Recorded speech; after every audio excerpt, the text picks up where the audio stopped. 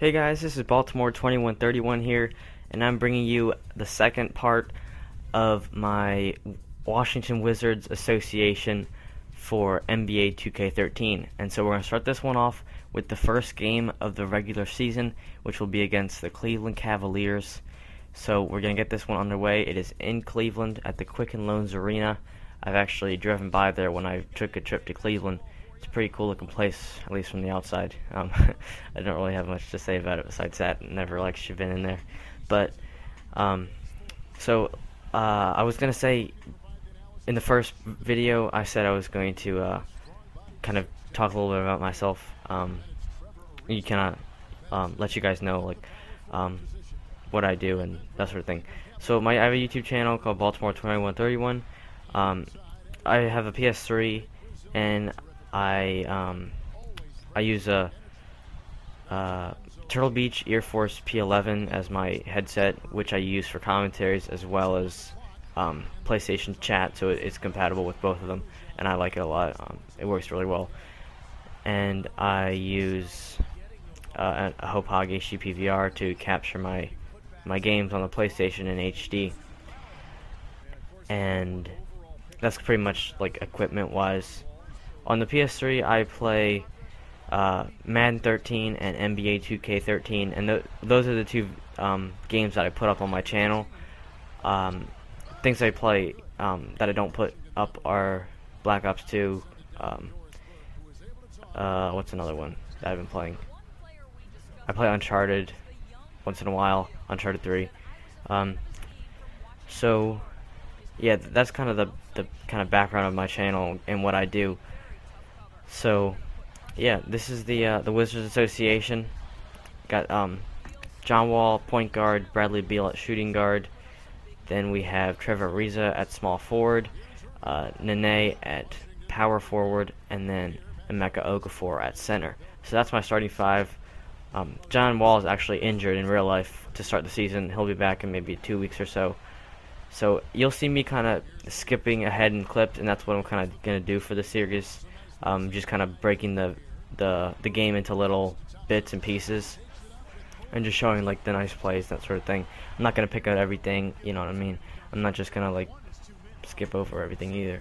But I will be showing quite a bit of the game, and so the videos aren't gonna be too long, but they're not gonna be like 5 minutes long either. So I've been playing lots of quick games and that sort of thing with the Wizards to, get a handle of the team and that sort of thing. I've been really liking Bradley Beal. He hasn't shown he can really hit the three really well.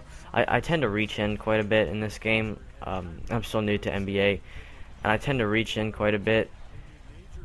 That is, I don't know. I'm aggressive a lot, and I like to push the ball up the floor, and you'll see that especially in the second half. I like to switch up the game plan and do lots of fast breaks and kind of have more pressure on defense and that sort of thing. So the Wizards defense is kind of, if you know NBA basketball, you know the Wizards aren't very good, and they really haven't been for the past several years, 3 or 4 since that one playoff year with Gilbert Arenas. Lost to the Cavaliers in the first round. Gilbert missed the 2 free throws. I think that's how it went. It was quite a long time ago. Pretty painful to watch if you're a Wizards fan.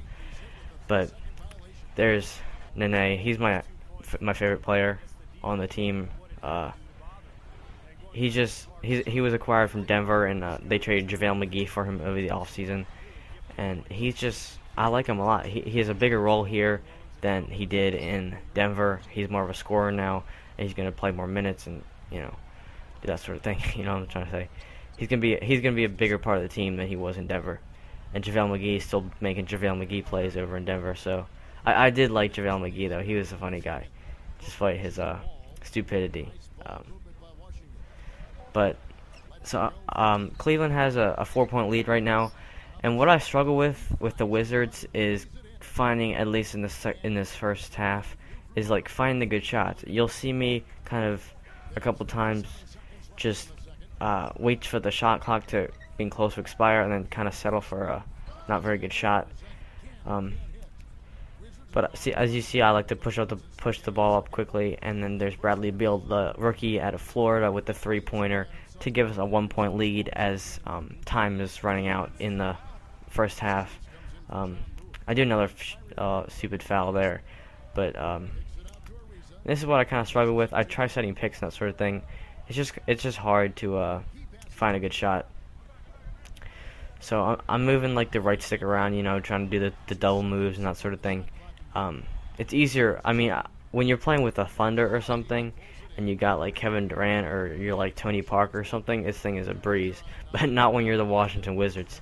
But there's Trevor Ariza pulling up for the 3-pointer. He was from the Lakers. He is a really good dunker, and he can also hit a 3 pretty darn well too. So I hold L2 to keep the point guard in front of me, Kyrie Irving, however he scores. But going into halftime, we do have a 4-point lead over the Cleveland Cavaliers here in Cleveland. So now it's time for the halftime report, and this is just gonna show. I'm just gonna show you Trevor Ariza with 6 points, 3 rebounds, and 1 assist. And now we're gonna get right back into the action here in the third quarter. John Wall driving and scoring on our first possession, I think. So yeah, there's Kyrie Irving again. He's a up-and-coming star, actually. He's got a great potential in this league. I don't know how he missed that, because I just stopped playing defense for some reason. And you see, there's another part where I just skip a couple plays, possessions, I mean. So as you can see, I like to push it up the court a lot.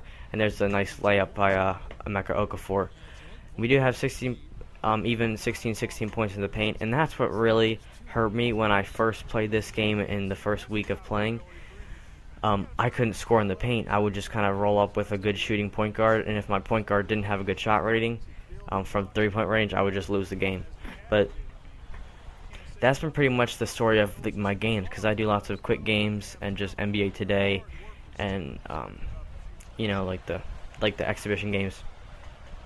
And if I'm winning the points in the paint game, then I'm winning the game. That's how my games have been. I just like to feed down low and have the big guys just make easy layups, and that's a lot of my offense. And I also like to do lots of 3-pointers. John Wall isn't a good 3-point shooter, but I like to have a good point guard that can shoot a 3. But it's also good because we have Bradley Beal at shooting guard, and also Trevor Ariza can make a 3-pointer as well. So nice bucket right there by Kyrie Irving, I guess, getting the foul. So he'll go to the line, and we're down by 4 points. Now it's 1 point as I skip ahead some more. I go pushing the ball forward again with John Wall, trying to put some more pressure on the defense. Bradley Beal steps up, can't hit the 3-pointer. Nene on the rebound and puts it back in. So we're down in the points in the paint game. I'm always looking at that. That's what my games come down to nowadays. So we are up by 3. Since the second half, we're doing much better offensively, getting better shots, especially 3-pointers, and expanding our range a little bit. So, and my defense is getting better too. I feel like I play better when I'm a power forward or someone that's not guarding the point guard, because I tend to play them too closely, and they kind of go by me, and that's what I try to avoid. And this is where the fast break and the what's it called? I was just talking about earlier, like pushing the ball forward. That's where it kind of hurts you. If you try to go too much, then that sort of thing's going to happen.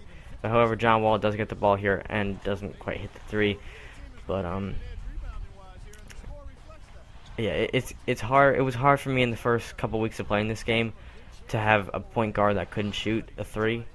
But I eventually adapted and kind of like playing with Tony Parker and the Spurs. Look at that, Alonzo G on the alley-oop and a nice finish. I think that was Alonzo G. So Cleveland takes a 3-point lead now as we're nearing the end of the third quarter. There's John Wall with a Euro step, and the bucket is good.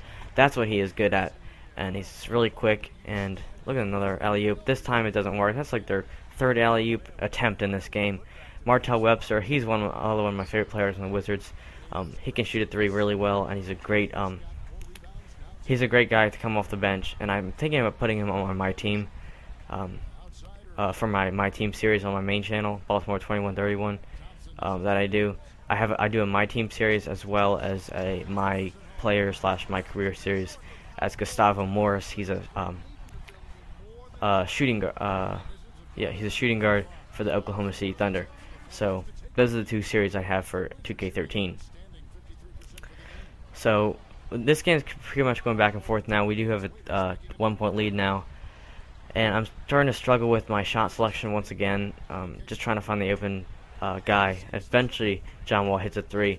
I'm only going to take those with him when he's wide open, because he's really not that great of a 3-point shooter. And there's another reach-in. That's like his 3rd personal foul in this game. 4th personal. Just because I like to get aggressive with my defenders. Look at Bradley Beal with the spin move, and the bucket is good. So we have a pretty decent 6-point lead in this one. I think that's the biggest lead we've had the whole game. And now it's just about holding the playing good defense for the last 2 minutes and 34 seconds. So keeping in front of me, Martell Webster. He's a he can shoot a 3 really well, and he's been very good for the Wizards this year in real life too. And I don't know what I was slacking on defense there. I thought it was going to be a shooting foul, but it was a traveling. So we're just going to skip ahead a little bit more in this one. Waiters with the ball now. He flips it to Kyrie Irving. He steps back and passes it forward to Thompson. He doesn't quite make the layup. I'm making Okafor on the rebound, and as usual, I'm pushing the ball forward with Trevor Ariza. A little weird pass, and Bradley Beal can't finish, so Cavaliers will take over.